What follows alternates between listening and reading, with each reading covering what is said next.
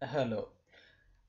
In this series, I will take you through with the footprinting and reconnaissance. This is the very first stage of any penetration testing or ethical hacking. Wherever someone asks you to do a pen testing on their network, on their server, or any specific target, very first thing you want to do is to collect information about the target. I will be using range of different tools, so there will be a couple of different tutorials. Each of those tutorials will be using different tools and techniques. I will start uh, with something very simple, then we'll go through with step by step. Bear in mind, footprinting is not illegal in most of the cases. You just need to make the balance between what you are trying to find the information about.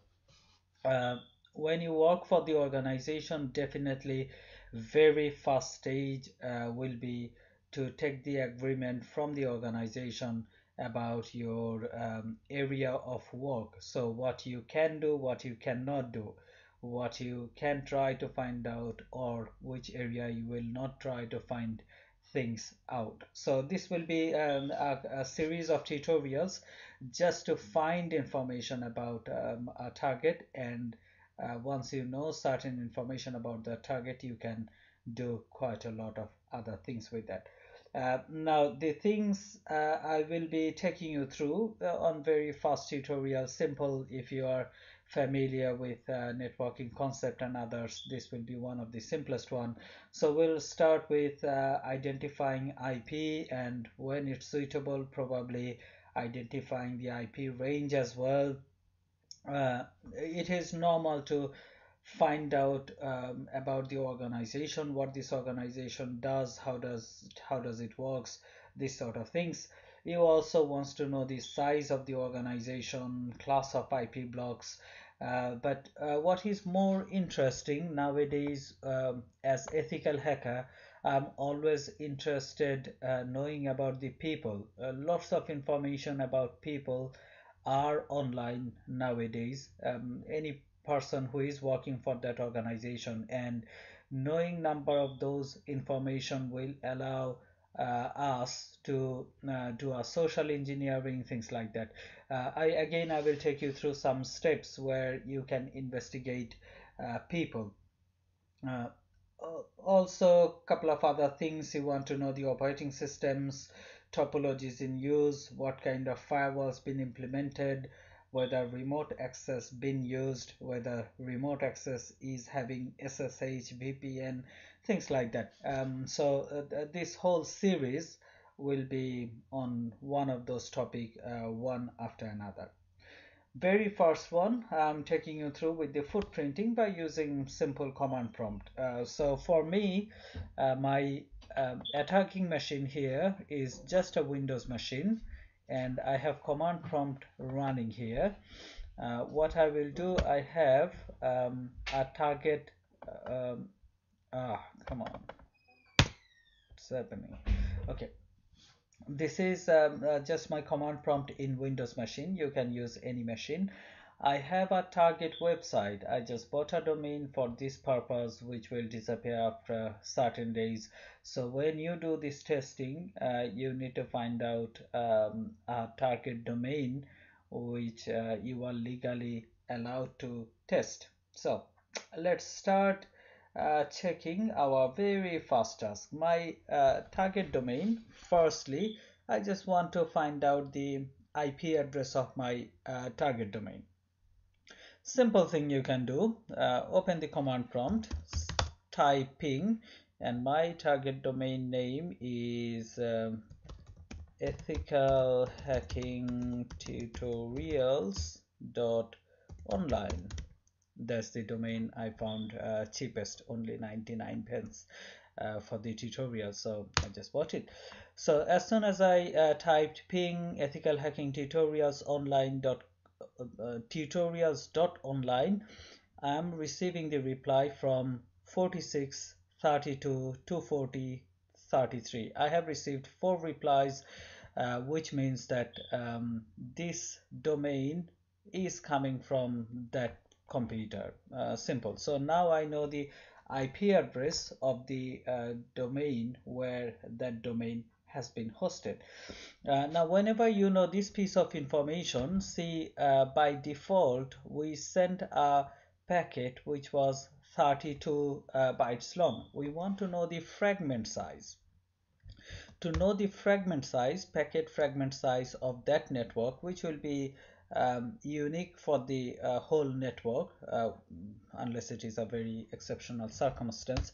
So if I wanted to find the fragment size, I will say -f -l, and then let's try a fragment size of 1500. Now straightway it is saying that no, this is too big. This computer will not reply with that fragment size. So what I will try to do, I will try to make it a bit less, like 1250. And now I can see the computer is replying with that fragmentation. Let me make it a bit bigger, 1400 possibly. Still I'm having the reply. So what I can conclude that this computer, my target machine, has a fragmentation which is 1400 or bigger, but definitely less than 1500. So what I will do, I will increase a little bit more, 1475. I can see, nope, it is not taking 1475. If I do 1473, nope, it is not taking 1473. I'm doing 1472 and I'm receiving the reply from there. So whole exercise here is telling me that if I send a packet which is fragmented up to 1472, I will get the reply from the server because this network does have that fragmentation size set. But if I send a packet with fragmentation of 1473, that will not work. This could be a very important findings if you are trying to do a DOS attack later on. Just these findings can make good difference to your total success. So just a simple fragmentation, simple command, I found the file fragmentation for that network. Apart from this simple reply, you will always have some ping statistics. So from here we can see I have sent 4 packets, received 4 packets, so there were no data loss. Approximate round trip, how long it took for the packet from this computer to go to the destination and come back here. Minimum it was 25 milliseconds and maximum it took 27 milliseconds. This sort of information will always help you in so many different ways. So by using some commands like that, you can find out the hop count. Even you can use tracert. I don't think it will work for my domain. So if I say tracertgoogle.com, it could be your target domain, which could tell us exactly what's happening. From my computer, packet went to this IP address. So this is my gateway. Then from there, packet would go to another computer. From there, packet would go to another computer. Some of those we will get the reply, some others probably not. But you got to try different commands to find out as much information as you can. I will close this command. Now let's try to find out some details about the DNS of this computer. I hope you remember about the DNS. How does it works? That's not our objective for this session. So to find out the DNS information, what I'm saying, I'm typing the command nslookup. Now this nslookup command, let me clear the screen, probably that will be nslookup. So I'm opening the nslookup console so that I can type number of different commands, try different things here. Very fast thing, it is telling me, okay, what name server you want to look up for. So I'm saying ethical hacking tutorials.online. This is my name server, what I'm interested in. So if I press enter, it's saying actual name server. It can find this one, but I have one internal. Actually, this is working like a cache, if you like that. I'm using a virtual network, so that's my local name server, which is not a proper one, but this is the main name server I'm using to access ethical hacking tutorials online website. Now, when you know these, probably you want to do a little bit more. Now let's try a different command. Set type equals to a, and I'm saying ethical hacking tutorials online. What it will do, it will find out the a record for ethical hacking tutorials online, and from here I know this is the a record for ethical hacking tutorials online, this particular website. Now you can continue with different commands like that. Another one, you can try set type equals to cname ethical hacking tutorials online.